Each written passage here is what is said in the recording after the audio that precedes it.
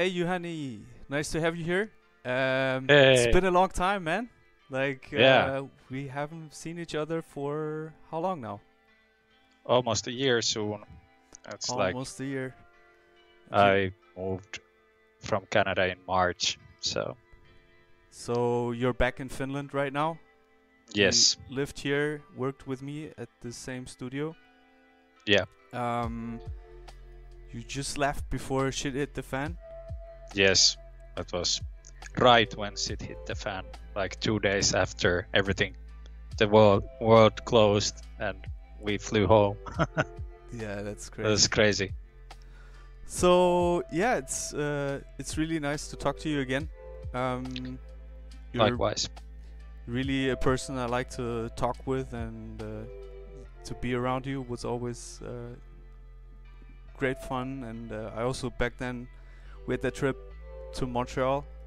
Yeah, To we had one, some good times. yeah, I really enjoyed that, and so it's really a pleasure to talk to you again and have you here as my second guest. Yeah, Um, well, thanks for having me. yeah, no problem. So maybe first off we start. You can talk about yourself a bit and Yep, how you started becoming a like become a concept artist, how you got into the industry. Um, all maybe you that. can say Yeah. something about that. Yeah, well, I started a long time ago, it feels like. I've been in this industry for something like 12 years now. I lost count.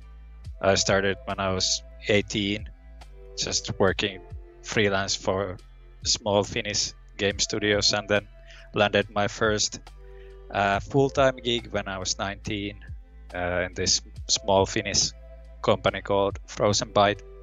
And then I spent a couple of years there, On did which my project were you working there? Just these Trine platformer yeah, games that were pretty well known back then. These yeah, that indie was fun. hits. It looked nice. Yeah, it was super fun projects to work on because we had this small team that was super dedicated to making them look as good as we could. There was like 16 of us, and it was all about the art. So that was really fun to get my start in the industry there. Yeah, but from there I moved to Ubisoft, which had a studio in Helsinki, and I spent quite a few years there. I think 6-ish, and then obviously moved to Quebec, Canada, where I met you and spent a year there. And after all that, now I'm working at Remedy back in Helsinki. Yeah, so you are there now for 1 year. So Yeah, soon. It's crazy how quick it goes. yeah, I mean when you have a lot of stuff to do and you're quite busy, and for you it was really crazy because you moved in a short amount of time, stayed here not for so long, and then you moved back again. And Yeah, I mean the 4 years almost that I've been here is flying by so fast. It's crazy. yeah. I was there only for a year, so it went super fast. At your old job, where you used to work, in the beginning, like, did you started as a concept artist at Yeah, first, right. or did you do something else before? No, I started as a concept artist right away. They were looking for someone with Frozen Byte too. They didn't have anyone that did straight up 2D stuff at that time, but it was I was wearing many hats. I did all the marketing art as well, and some UI stuff and a lot of concepting. So it was a good place to learn the ropes. So that was also the time where you, I think, learned for yourself as well to become better in your profession, and Yeah, um, I spent a lot of time doing personal work back then, as well as today as well. I still do personal work. I think it's important because you can do anything you want and learn anything you want, and it's not necessary dependent on what you need to do at work. True. So yeah, when you were there and you learned and figured out somehow to be a good concept artist within the studio, did you said you learned for yourself also all the time in the meanwhile? What did you do? Like, what kind of resource would you recommend to somebody who's trying to pursue our career and wants to learn concept art, becoming a concept artist? Or back then it was almost 10 years ago or something like that. Crazy how quickly time goes, but there wasn't any of these great resources that we have now. There's conceptart.org forums and Sijun forums and that stuff, but that's really old school, and you had to dig through the forums and try to find out how your favorite artists did what they did, and there was nothing. Now you can just go Gumroad and get tutorials from anyone pretty much that you like, and that's so much better these days. So yeah, I think I was just gonna say that these days, if I was gonna start now, it would be maybe a bit easier to find the nuts and bolts and how to put these things together than back in the day. Yeah, when we started, I think maybe it was also your same generation as I am. We started learning through Gnomon videos, workshops, and for me back then the DVDs were quite pricey, so it was not too easy to get those. It wasn't. I managed to get a couple of those, like the good old Feng Shui ones and Ryan Church DVDs, and those really helped me get started. Yes, that's true. And you still, like, I tried to find something back then. People used to go to libraries, maybe you as well. Oh yeah, some then kids you have might not know what this is. And then the brick of a book of 3ds Max or oh my god, yeah, I remember this. Like you could kill someone with those books. And exactly. Yeah, my first tutorials were actually 3ds Max, like at least 3D, and it was really a massive book. It was horrible. Yeah, I could never get into 3D back then. It was just too technical and too intimidating for me. I was too impatient. I just wanted to get something on screen way faster than 3D was 3D allowed back then. That has completely changed now. My workflow is 80%. Yeah, 80% 3D now. If it's something man-made, it might be 95% 3D now, and then just a little bit of Photoshop work afterwards. If it's something more organic, then it's still 2D more than 3D, but even I can see that changing in the future. How, like, what time are we talking about? Like, at what time? I think it was like 2007 or something, 2008. Yeah, I got my first gig in 2008. Yeah, that was. So it's been a while. Already 13 years almost. So yeah, the industry has changed quite a lot. Did you also, did you start it with an Intuos back then as well? Did you bought a? Yeah, I begged my mother to buy me one when I was 15, and she eventually did. And it was one of those super small Intuos tablets. It was like a postage stamp, but it got the job done. Nice. Yeah, I think it was not so easy back then, and especially, I remember when I was a student, even getting the Wacom was not so easy. Yeah.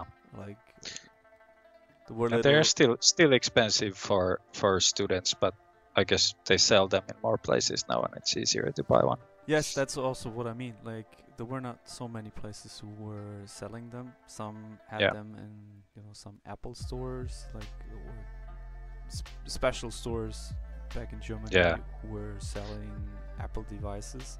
and they mainly had those as well, because most of the graphic designers would go to those places, and those were the only ones who actually would use them for photo manipulation and stuff, photographers and so on. Yeah. So yeah, that was also a big deal for us. Yeah, so nowadays everybody can pretty much learn most of the things through the internet, but do you think still that a school would be beneficial for somebody? Like for me, I try to learn myself or teach myself and try to look into everything, and you know, to become a better artist or to become better in certain types of softwares, but it was pretty hard to self-motivate, like to keep up doing it. And I think the atmosphere is quite different as well. Like if you are working with other schoolmates together, working on a project, and just being at school somewhere and working on something is quite different than if you are alone at home, and especially when you're a youngster, or you just start out to have this motivation. What do you think about that? What are your thoughts? Well, I personally didn't go to any school for this stuff. I was supposed to study architecture, but then I got employed in the games industry and never left. But definitely school can be useful for a lot of people, because it's probably you get some structure for the learning, which is always useful. And then probably the biggest one would be the friendships and connections you make at school. I was kind of lucky back then. I got employed so young that I kind of got my education while I was working with like-minded people in the Finnish indie game industry. Nowadays, I think the competition is much more fierce, and I'm not sure I would get a job with the portfolio I had back then. You know what I mean? So that's where schools come in. I see people accelerate their learning quite a bit in school. Of course, you have to consider the quite considerable cost of the schools as well, especially in the States. It can be difficult. Yes, like, would you recommend it still nowadays to go to a school, or would you tell somebody, okay, skip that part, don't waste money on schools? And there has been a lot of discussions around that topic. Yeah. What are your thoughts? Would you still say, okay, just stick at home and try to find tutorials that suits you? It's tough. If it depends a lot on the individual. For myself, I wouldn't spend the money. I would just study at home after work and on the weekends, and do it like that. But at the same time, some other person might really benefit from like 2 years of intensive, program somewhere. Even though if it costs quite a bit, you can especially when you get a little older, and if you want to switch careers, you don't have all the time in the world like we did back when we were younger, just messing around for years, learning this stuff. So in that case, a good school might really come in handy, but it's a tough one because the schools are so expensive, and then there's no guarantee that you get to the level that you need to be at when you finish school. So it still demands a lot of individual work at home outside of school for you to get your portfolio to the level that it needs to be. True. So I think you had also not so many opportunities, right? Or like options in Finland. I mean, it's a small country, and where would you go? Where would be the next place where they would teach it? Was there something back then? No, and there isn't even today. There isn't anything that teaches game art. Well, there is more 3D stuff, I guess, these days, but I don't think there's anything that focuses on concept design or 2D anything like that in Northern Europe, in Scandinavia. I don't know if there's anything even. I don't know any of European schools that do that either. I guess there's some online schools, but yeah, there isn't that many. Yeah, like the issue we have, for instance, in Germany is that like most of the people are not having the experience, or the teachers themselves. Most of them, they never went through, you know, AAA production, or never really worked, or they don't have that much of experience, if years of experience, like some people. If you would go to, I don't know, like those hubs like LA or Montreal, like there are so many studios and the industry is really there. So if somebody worked at one of the big studios, if they teach, of course, then it's perfect, right? Because you can learn from somebody, from a professional who actually worked in the industry and had his hands on AAA productions. And exactly, that was the issue in Germany, at least for me, because there was no school. There was one school that started, but they tried to find teachers there, but they couldn't. And it also, the location is also maybe an issue, that you don't have so many people around that area to teach these type of things. And and it just started back then. Yeah, I think Germany has a really similar situation to Finland. Of course, we also have like a fine arts education and graphic design and all that, but it's not directly related into games. No. Yeah, for me it was. And concept design, no one knew what it was back then. So still, people don't know. Like at least, well, I would say, in Germany, it's still not a thing. Like people would always ask you, "Hey, what is that? What are you doing?" And then they keep asking you, "Well, you're playing games all day long?" Or if you say you're an artist, like all the time they refer to, you're an artist who's not really making any money. You're just doing art for the sake of doing art and because it's passion, but you cannot really earn any, have any income with that. But well, it's kind of flipped in Finland in the past 5 years, because there's been these massive success stories in the mobile industry. So now people that don't know so much about the industry, and you tell them that you work in games, they assume that you're making millions, which is of course not the case usually. But if you would say you work for the industry, the game industry now, would they know? Or they make a lot of money? Or would they make fun of it? Yeah? Well, I don't know about that, but they are certainly aware of these big mobile gaming companies in Finland, like Supercell and Rovio, that have been really successful in the last 10 years. They are well-known household names in Finland now. Okay, that's why. Yeah. Well, like when I started out, it was funny because every time people would really think like that, what I just have mentioned.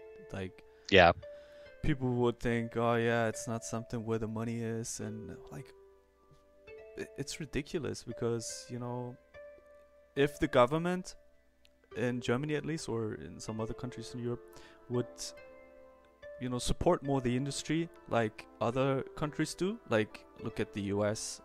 If I look here at Canada, specifically Quebec, like there is so much talent here. There are so many studios because the government is really caring about that field, the industry, and that attracts, of course, a lot of studios, independent studios, the big ones, and of course a lot of people move here.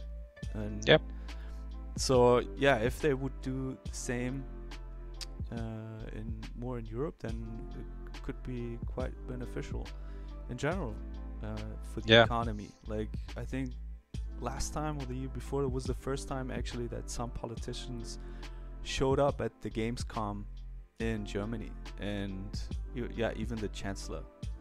And, Yeah. like before they didn't really care, right?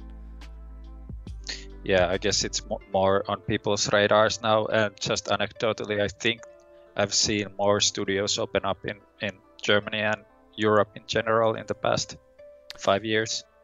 So I think it's getting better. Yeah, it's getting better, but still it takes more effort from politics, from politicians to do better job. It's kind of annoying that all the time, you have to convince people that this is something, positive, beneficial for everybody. And, like, for instance, movies, they get funded in Germany, and it's considered to be, like, it's something cultural, and it's an art form. And for cartoons, for animation, for game art, we are not there yet. And I think you went also to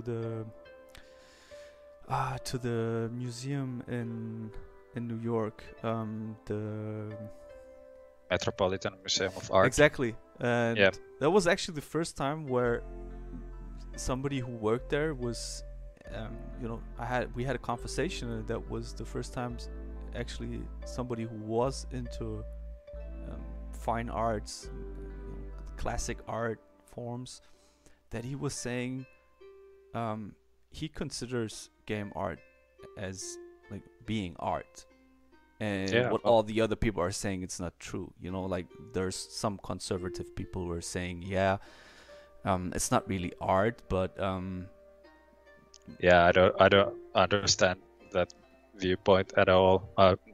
Why are you gatekeeping? Like, how are movies art and books, but video games aren't? Doesn't make any sense to me. And the whole debate, it's a little nonsensical, of course.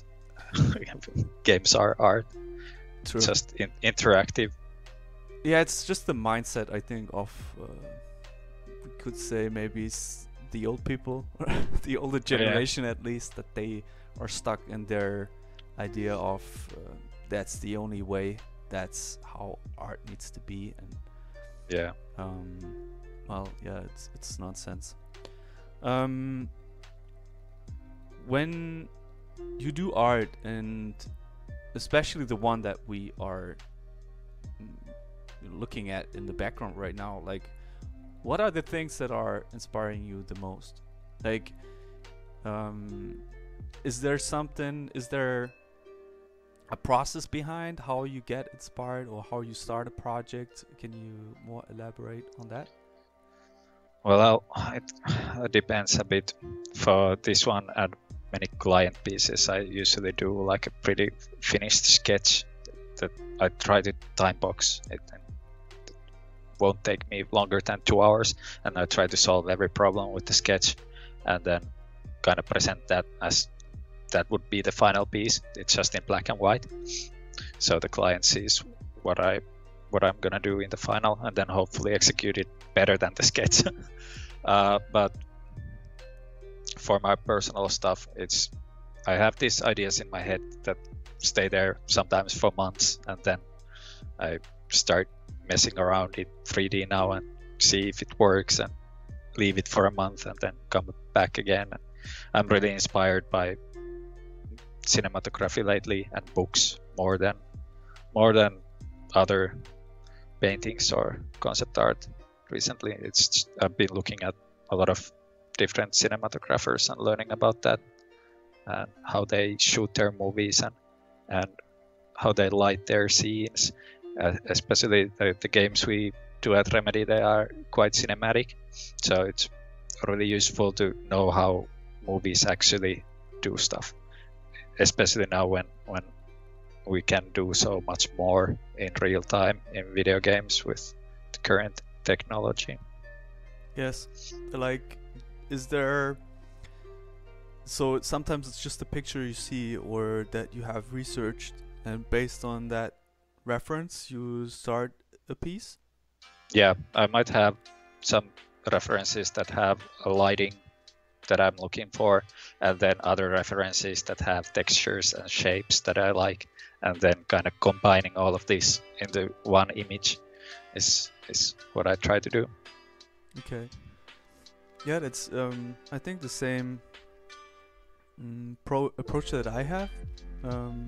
Like mostly it can really be a picture or something that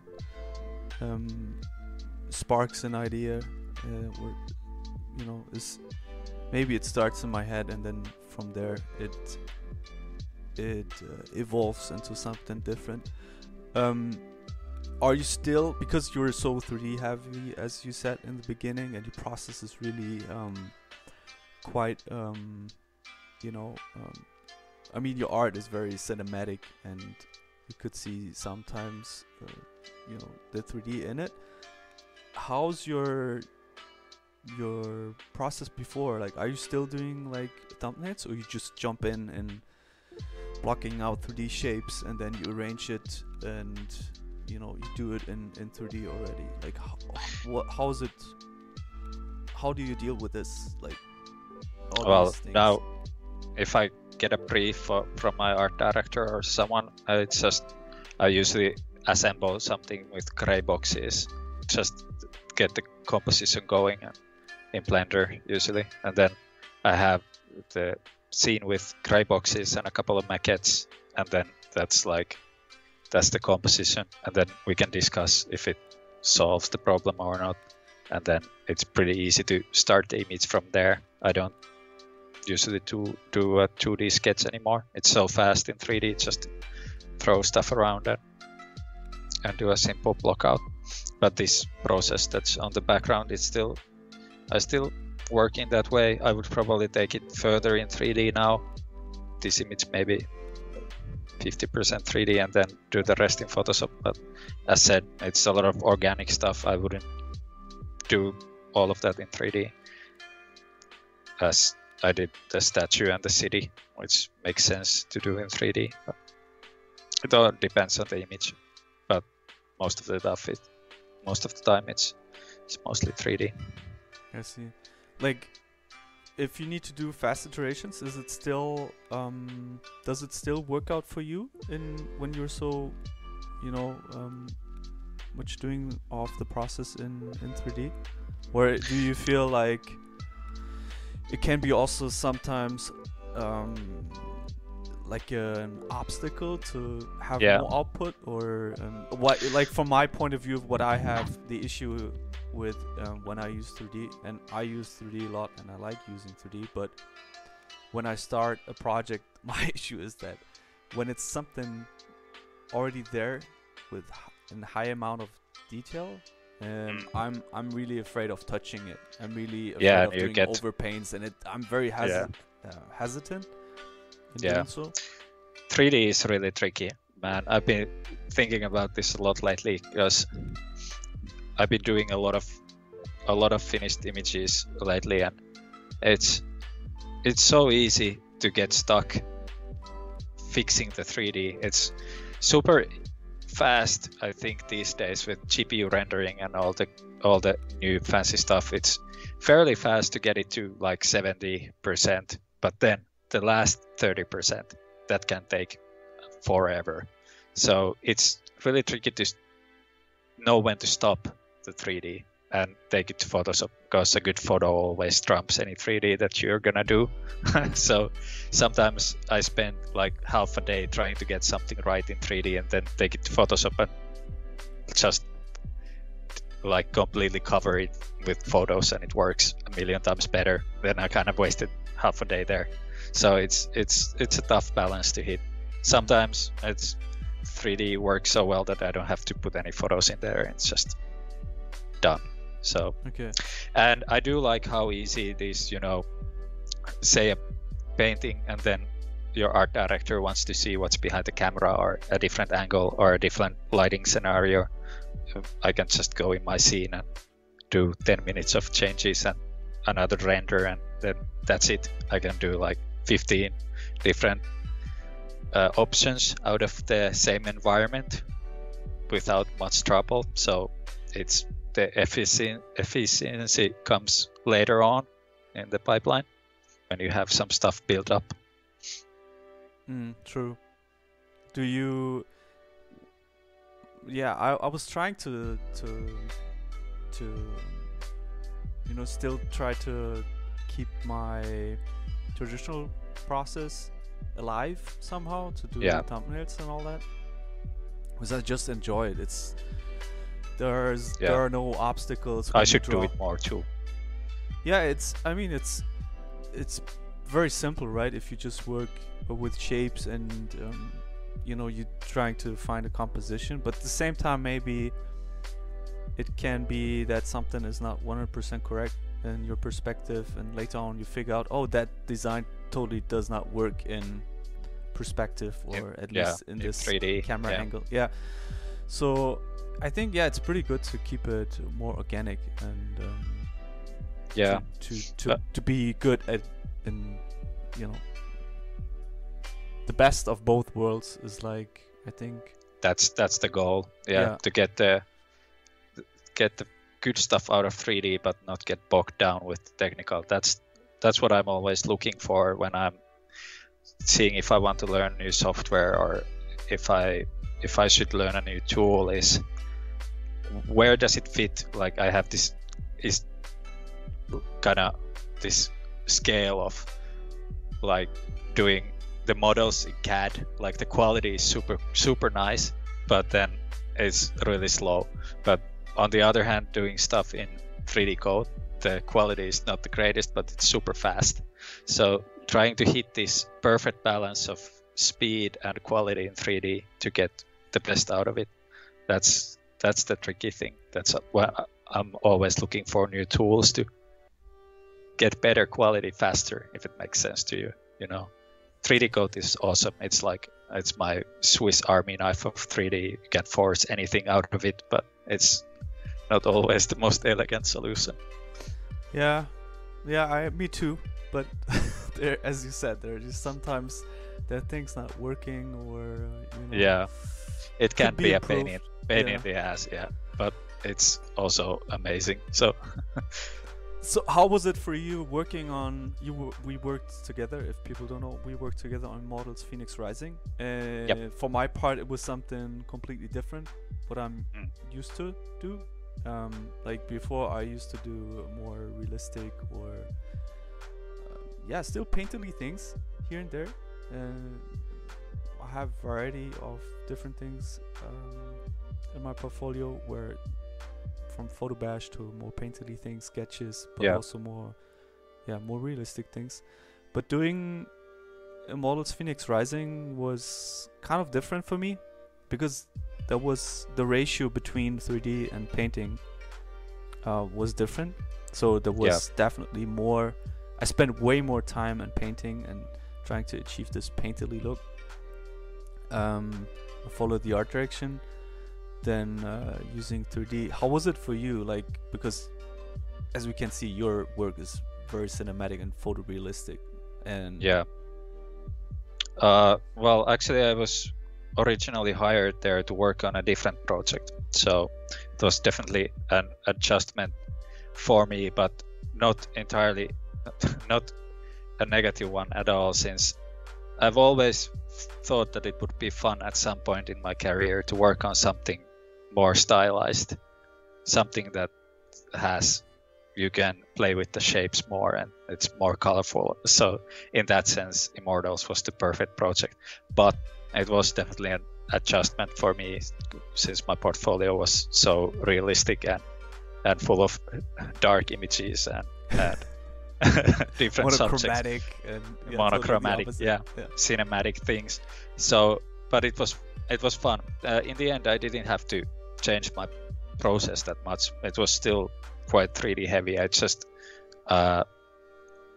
stylized the shapes more and used way more color and did 2D more stylization in the 2D phase. if that makes sense. So I had a lot of fun working on that project. Yeah, I think it's kind of a challenge as well. Like even for me, it was a challenge to do something different and to approach it in a different way. I still also use 3D, but as I said, it was way more, the ratio between those two processes was different. Did you ever, I mean, for us, and for me as well, we were supposed to work on different projects, and our style was, we were matching a different style and another project, and then we got onto this one. Is there anything that you've learned from that? Any advice you would give to the audience, to people getting into the industry? Like, because the question is, do you want to go one direction and only be the photorealistic cinematic guy? Yeah. Or try the to other, do stylized cartoony stuff? Or do you think, like for me, I have stuff that is both now. What do you think? What is the best way? Or what should you do? Yeah, that's tricky. I think all of it comes down to drawing skill. Pen on paper. It's making nice looking shapes, whether it be in 3D or using photos, or it all comes down to the basic skill of making nice looking shapes. That said, it's definitely good to specialize and do one thing well. But for example, your portfolio is pretty cool, since you can do the painterly stuff really well and then also the realistic stuff. Yeah, but my issue is why I'm asking this question is that I feel I'm not even having a style. Like that's a strength. What is style? Yeah. Like it's a strength. I used to struggle with this question of if I have my own style or how to develop your own style. But the longer I've done this, I've realized that you just need to do what you think is cool. Copy the people that you think are doing work that you want to do, that you think is great, and from all of your influences filtered through your head, whatever comes out, it'll end up looking like you, and that will be your style. So maybe instead of focusing on what's your style, focus on what you're interested in and what you think is super cool and what you want to do, what you really want to make. And out of that, after doing years of that, the style will happen. Yeah, I think that applied to my previous portfolio pieces I've done. Like we're constantly learning, right? And we are still looking at tutorials and new tools out there. But when I do other things, like that project, now I have totally, different portfolio pieces in my different work in my portfolio. Yeah. I'm looking at it and I'm like, this is not, how do you say, cohesive? Like it's not like linear one thing. It looks like I do many different things, and I know I can pull this off. I can do that. The question is just that also many of my friends are having sometimes, that hey, what should I do? Or people approach me and say, like, should I go just one direction and do this one thing, photorealistic stuff, or should I do both to maximize my opportunities to find a job, right? So yeah, that's a tough one. There's definitely a market for everything. I don't say that everything needs to look photoreal or be realistic. There's a market for stylized stuff that I certainly can do, all the League of Legends stuff and all that stuff that's amazing, but I'm not personally interested in making that stuff. So that's where I just leave that stuff to the people that are super into that, and I do something else. So in that case, maybe if you're starting out, try to pick a couple of studios that you'd like to ideally work for, and see what the people there are doing, what their portfolios are like, and try to aim for that.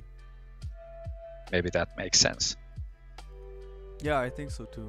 Like especially in the beginning. Yeah. When you try 'Cause to it's- get into one. I think it's quite impossible to be excellent at everything. You can be good at a lot of things, but being really good at everything, it's super hard. Yeah, I see it the same way. I think that's the ultimate truth, but there are some exceptions. I don't know, Yeah, like there- some people are really killing it, and I don't Yeah. know how they do it, but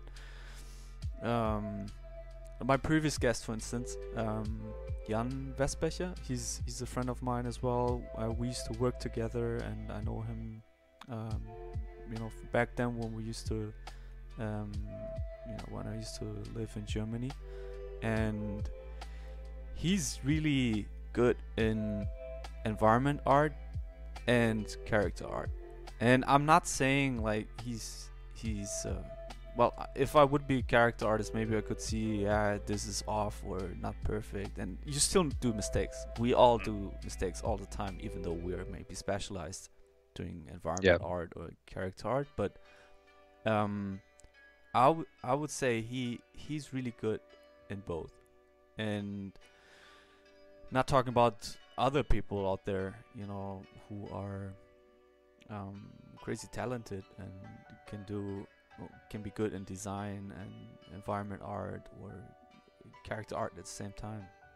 Yeah, it's definitely possible. It's just when you work in this field, you get so used to putting people into boxes, and I guess the studios get used to that as well. So if you're an environment guy, you're always an environment guy, and you never get to do characters, and then you're never improving making characters, and then it's this self-reinforcing cycle that you end up doing the same kind of things. Yes. Yeah. But I mean, there's still generalist job positions out there where they look. Yeah, for sure. And the smaller the studio, the more general the job is. When I used to work in these studios, I did characters and environments, like all of it. Yeah. The AAA seems to want to. Oh, that's very have specialized, specialist people that do just one small slice of the game. True. Yeah, that if you're a good concept designer, that doesn't mean when you're good at doing vehicles that you can also do a good, be a good weapon artist or whatever. It can be so specialized that you really have people doing just weapons or just vehicles or props or whatever it is, and that's pretty much mostly in AAA productions, because they need really somebody who's really good at this one thing. Really good at but now that we are talking about this, it reminds me that we should practice doing some of that stuff on our own time. Pick like personal projects that you need to do a couple of characters for, or you need to design maybe vehicles if you don't do those that often or something like that. It, at least for me, it seems to be that the longer I do this, the ideas that I have for my personal work, they always are pretty much in the same skill set that I've used before, and I kind of need to force myself out of my comfort zone. For example, now I'm doing this project that demands much more hard surface modeling than I've done previously, so I need to learn some of that. I think that the best way to learn new things is do a project-based learning. I've never seen the usefulness of opening a software and starting going tool by tool, learning what they do. I usually just pick a project I need to do. Okay, I need this tool, and I learn what I need to as I go. You only use like 20% of the software you use, so no need to learn all of it. Yeah. Is there right now? Are you still doing work for your own? Like at night? I'm kind of in a pickle now since I don't really have a proper Octane machine at home because I can't get NVIDIA 3080s anywhere. They are sold out everywhere. Yeah. So currently I'm not doing that much at home, but I'm planning to buy a new PC at the start of next year. Okay. So it's really you can be really dependent on one software as well, where you feel like, okay, I could do something, but it's not. Yeah. Maybe it does not have the quality or. Yeah. Now that I'm used to working in Octane, I don't want to go work anywhere else, work with any other rendering engine. I just feel so at home with Octane, and it's a GPU renderer just that only works with NVIDIA CUDA GPUs. So it's tricky, trying to choose the tools that are best for you, and stuff keeps changing so fast. Now the GPU rendering is a relatively new thing, and it's changing all the time and getting better, but it also means that you have to keep buying new hardware like every couple of years. Yeah, but do you think, like, for concept artists like we are, it's really that, important, so critical to have the most recent kind of hardware to get along? Like, when it comes to Octane, sometimes I ask myself, like, well, I could buy like so many, such an awesome workstation, but does it make any sense there, like, to invest so much money into something? How much do you benefit from doing that in the end? Is it really worth it? Yeah, I understand. For me, it's totally worth it if it comes down to how easy the creative process is. It's how much you have to deal with the technical stuff, like waiting for something to render, or waiting for a shader to calculate, or waiting for things to happen. It slows down your creative process and thinking. It's the more fluid you can make the process, the better it is. So in that sense, it's super worth it for me to invest in the gear a little bit to get the process as smooth as it can be, because I'll end up making more art and it's more fun. But that said, not everyone has maybe all the cash needed to invest in that. So luckily there's other stuff now. There's Blender that's completely free and you can just use cycles. It's not maybe quite as fast as Octane, but it definitely gets the job done. You can work with it. Gotcha. So there's a tool for everyone out there. I just recommend people try especially different rendering engines and 3D software, because Blender was the first like 3D software that really clicked for me, and I enjoyed working in it when the 2.8 update came out last year or a couple of years ago or something like that. I know you started as one of the first ones who were using Blender with Octane together. Like, are you still using it, and what are your thoughts on that? Also, when I tried to figure it out, it was not perfect yet. It was very early in the development of Octane for Blender, but things I started using it. I think it was still in beta when I started using it with Blender, and it was definitely a bit touch and go there for a bit. But nowadays it's great. It's super stable. It's really fast, and it's free. And it's free. Oh, it's crazy. absolutely crazy. That as long as you only have one GPU, it's free. So that's also one reason why I started using Blender and Octane, because I switched studios and I always had to learn new stuff, new software, because different studios use different things and have licenses for different stuff, and I got tired of it. So you had to wait to get licenses for a certain type of software, or you need to create a Jira ticket with a request for IT to and get then Octane?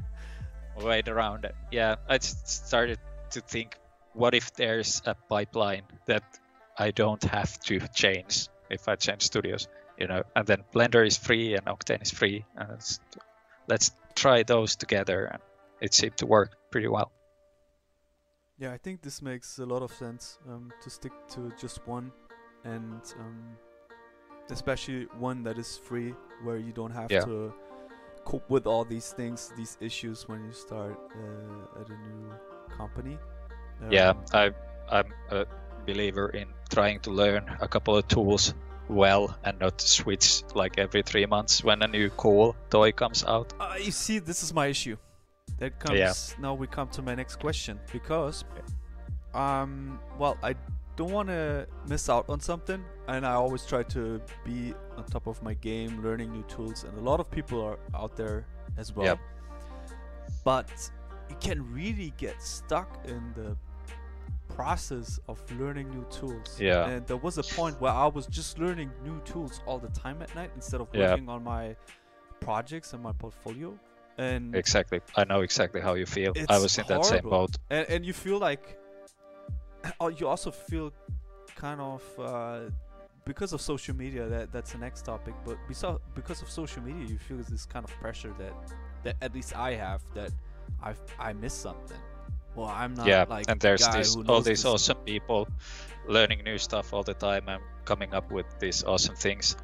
Yeah, I know how it feels, and I love learning new things that let me do new stuff. Let me do cloth simulation or water simulations or whatever it might be. It's super nice feeling when you can do something new that looks super cool, and it's great. But at the same time, I think you need to have this solid core of your pipeline that you stick to and you learn pretty well, and then you can add stuff around it that complements it. I use Marvelous Designer here and there to simulate clothing and stuff, but I'm no expert in it, and at this pace it'll take me years to learn it properly, but I get what I need out of it, but I just use it for one thing. So you keep forgetting. When you switch, like what happens to me is like, okay, one day I use grease pencil, then for some other projects maybe it does not make sense so much. And especially now for the recent project, I was using 3D Code and Octane, but then I didn't use Blender that much. And there was also time before where I just learned it in my free time. So I was not using it for a while, and then I got back to Blender for another thing. And dude, man, I had to relearn some stuff I've learned already. There was an update for Blender. Hotkeys have changed. They switched something, And it's so frustrating. So I think I'm at that point, as you said, where I just stick to my most used tools and try to get better in this instead of switching all the time, and only if it really makes sense. I just caught myself last week. I noticed that the Redshift is out on Blender. I was like, man, I probably should try that, but then I caught myself like, man, I'm not gonna do it until someone tells me that it's super awesome. I'm gonna keep using what I use. I think the benefit you get out of it needs to be so huge. It needs to be so huge. Big. It's like for little things, I think it makes no sense to switch all the time, or to figure something out and to try it out. I think it's fine. Yeah. But if you feel it does not click for you, it does not work out for you, then just stick to. And I can't emphasize it more that you need to find the stuff that actually clicks for you, and not just what your favorite person is using.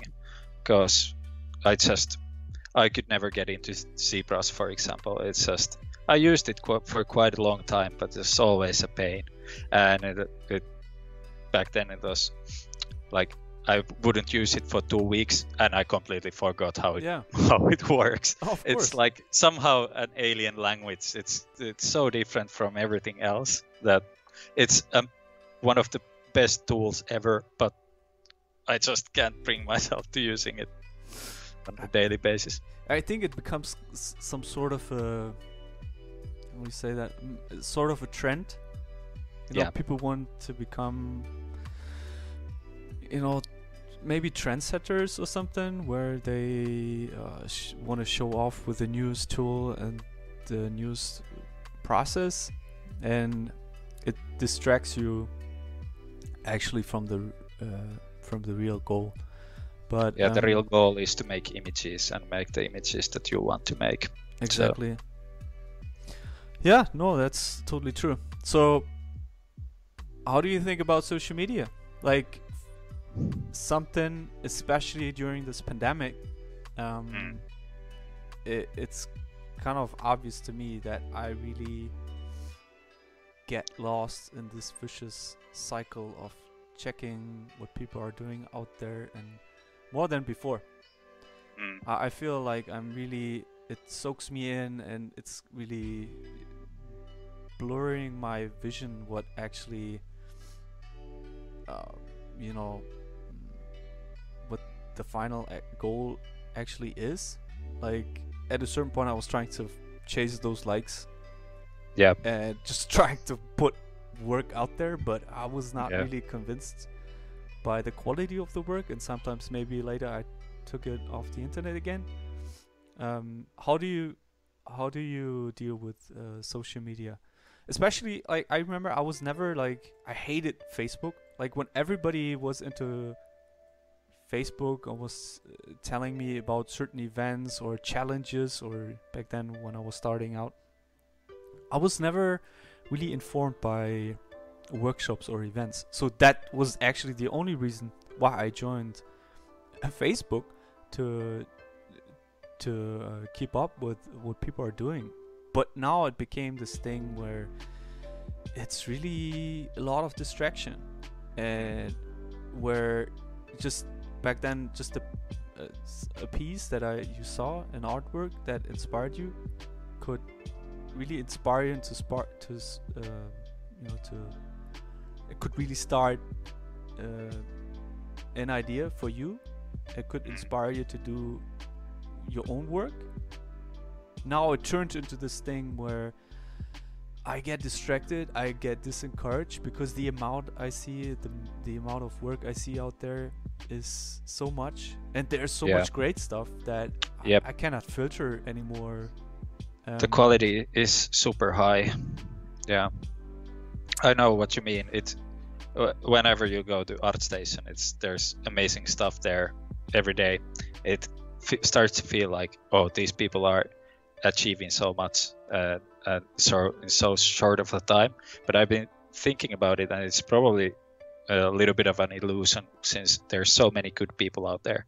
And if those people make a couple of pieces a year and post them, suddenly there's like awesome stuff every week on the internet, and it feels that people are posting more than they might in reality be, so it's a tough thing to balance. I try not to pay too much attention to the concept art social media these days. I try to follow more photographers and cinematographers and people of that sort, to maybe broaden the inspiration pool a little bit. But it's still always, when someone posts something super awesome on ArtStation, it's like, man, damn that guy, and then quickly turns into, well, what can I learn from that? And I want to do something with that technical thing or this idea or something. It's inspiring in the end, but it's tricky not to get discouraged. Yeah, the truth is that we as human beings, we cannot adapt to all this information. I think we're very simple creatures, and the input we get nowadays from all these different sources is so much that it somehow is not, it's not the total truth, or it's kind of, it's just a little piece of what is actually out there. So because what happens, of course, is that you ultimately only follow the artist you admire, and those are the most talented or more skilled artists out there. So if you see people all the time working on great projects, working at ILM, working for Marvel and all these guys, and you are like, wow, like what have I done the recent 10 years? Like you look at your projects and you're like, wow, like there's not so much going on, because you see all the artists at the same time. You don't look at one artist in specific and what he's putting out there over the years and what he has done. You're looking at the hundreds of people that work in the industry at the same time, and exactly. And also it's different for freelancers that work on a project for a couple of months or even a couple of weeks and then move on to something else. And when you work as a staff concept artist at the studio, you might work on one game for 5 years and then that's it. So it's different in that way. So maybe we should change our behavior and stop following people on social media. Or the people who are not as good as we are in art yet, so we will feel better. Is that the solution? I'm not sure. That's I think I don't know. During these 15 years, I think I've learned to live with the feeling that I don't know what the hell I'm doing ever, and there's always someone that's so much better than I am.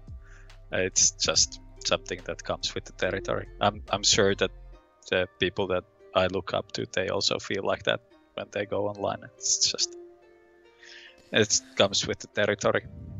Yeah, I think the pressure for people who are very professional and already on the top,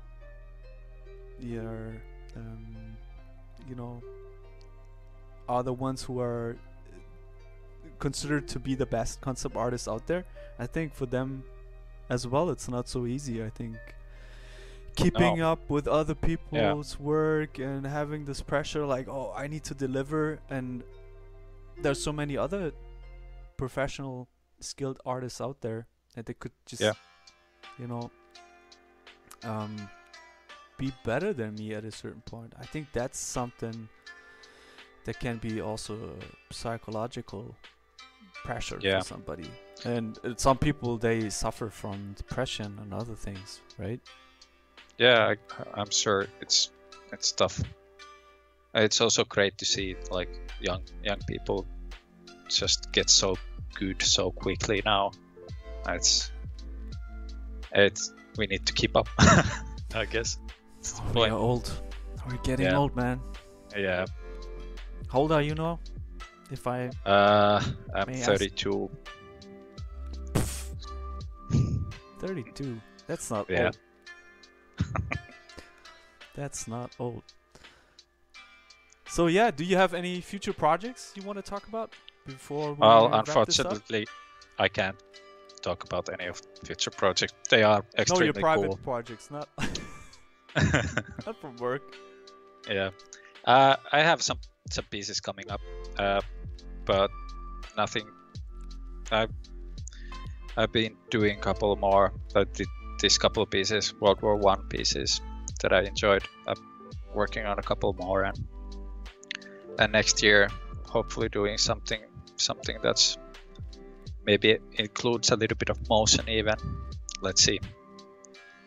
Do you have any other goals for your career? Like right now you're a senior concept artist, and that's something, of course, you enjoy doing. But is there something you are working, like a final goal you're working towards, or anything you try to pursue? Well, currently I'm extremely happy at Remedy. It's been super fun working there for the past year. The projects are really great, and the people are really awesome as well. Although it's been a bit difficult to get to know people during this world situation that we are in, with a lot of people working remote. So I don't see myself leaving the studio anytime soon. But on the technical side, I'd like to get more into animation and hard surface modeling and more of that stuff in 2021. Let's see how it works out. Yeah, that's pretty cool. Would you also pursue something like anything else in a different field, like becoming an art director at a certain point, or I know you also have experience working for the movie industry. Is there something else you would try to, focus more on when it comes to skills or anything? Definitely art direction interests me at some point. Currently I'm still super happy doing the actual concept design work, but in the future art direction is definitely something I would consider, and doing more movie and animation related stuff would be cool as well. Probably more from a freelance basis than working in a studio, but let's see. That sounds exciting. Juhani, time is almost over. I'm so glad you made it and you found the time to join me for my channel. I hope we talk soon again. Yeah, like it was my pleasure, and I will put all the links in this descriptions down below, so people can connect with you. You can share that later with me, and I hope we'll get to talk to each other next time again. Yeah, let's do this again sometime. All right, have a good one. Bye bye. You too. Bye.